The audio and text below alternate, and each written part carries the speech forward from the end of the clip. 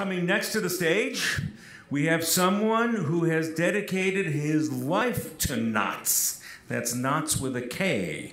He obtained his PhD from the University of Illinois at Chicago for work on the theory of knots. He's a mathematician who enjoys tying knots. Please put your hands together for David Krebs.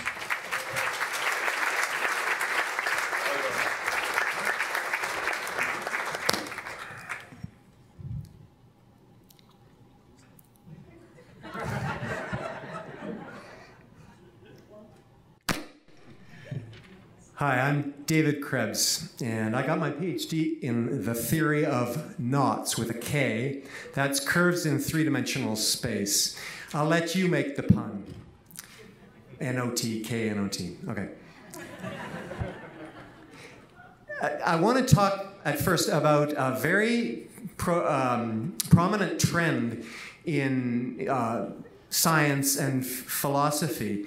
This is Heisenberg, and the Heisenberg indeterminacy principle is an example of Occam's razor.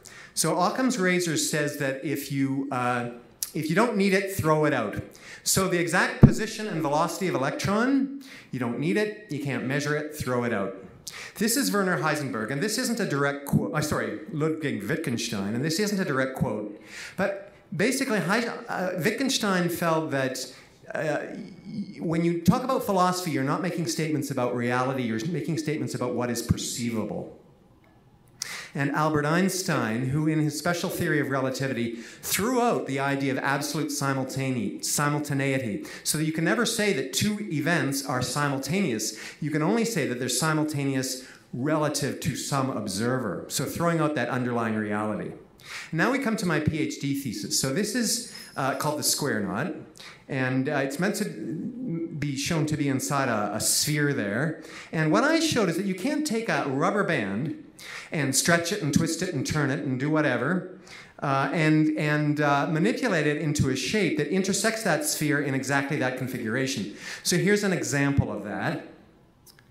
So the sphere is, hopefully you can kind of see where that sphere is. I didn't show it, but the sphere is around that square knot, and everything around outside that square knot is arbitrary. You cannot take a rubber band and manipulate it into that shape without cutting it and gluing it back together again. Now back to this business of underlying reality. So if there's no underlying reality, maybe for some things there's no underlying reason. So what I did was I showed that you can't take a rubber band, just a circle, a big circle, and deform it into that shape by a sequence of those Reidemeister moves that I just showed you. So this is Kurt Reidemeister. And it's okay, it's a matter of taste, but the Reidemeister moves are kind of to me, they're kind of a two-dimensional. And I was looking for an underlying principle or reason for my result that would satisfy me, and so far I just haven't found that.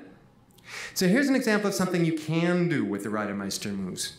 So on the left, we have our big circle. So that's your unknotted rubber band. That's your big rubber band.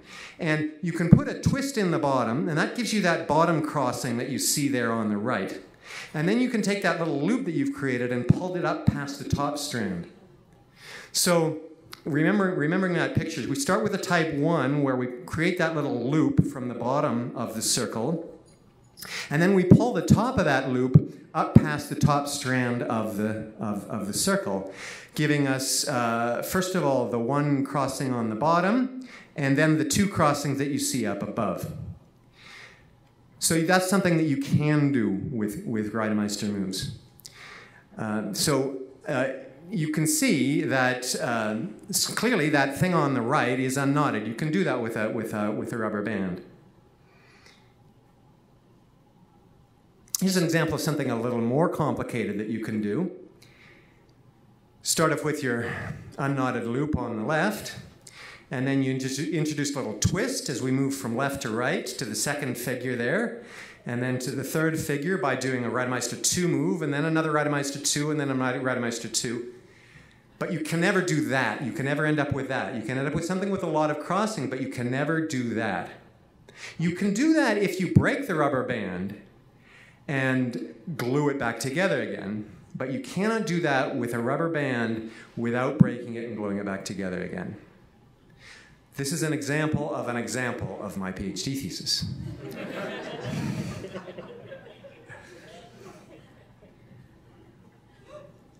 So, I mean, it's a matter of taste, but my personal taste says that just showing that there isn't a sequence of Reidemeister moves from a circle to the 9-crossing diagram I showed you isn't really satisfactory. Knot diagrams are an example of graphs, which were first studied by the, well, maybe not first studied, but the Swiss mathematician Leonhard Euler with the famous Königsberg bridge problem. And this is Lou Kaufman. Lou Kaufman developed the tools that I used to do my PhD thesis, to do my result on knots. And very prolific and very modern mathematician. No compunctions about using the Reidemeister moves, as I do have some compunctions. So, couldn't find an inherently three-dimensional principle or reason for this. But you can't do that. You can't take a rubber band and deform it into that without breaking it and gluing it back together again. I couldn't find what was to me a satisfactory reason or principle. However, this story may have a happy ending. This is Danny Ruberman, and he's come up with a proof which I think is pretty good. I think it's pretty geometric.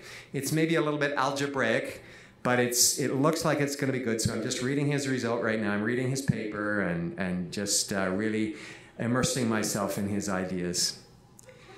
Three-dimensional. Okay, so here we have, you probably all know what that is. That's DNA.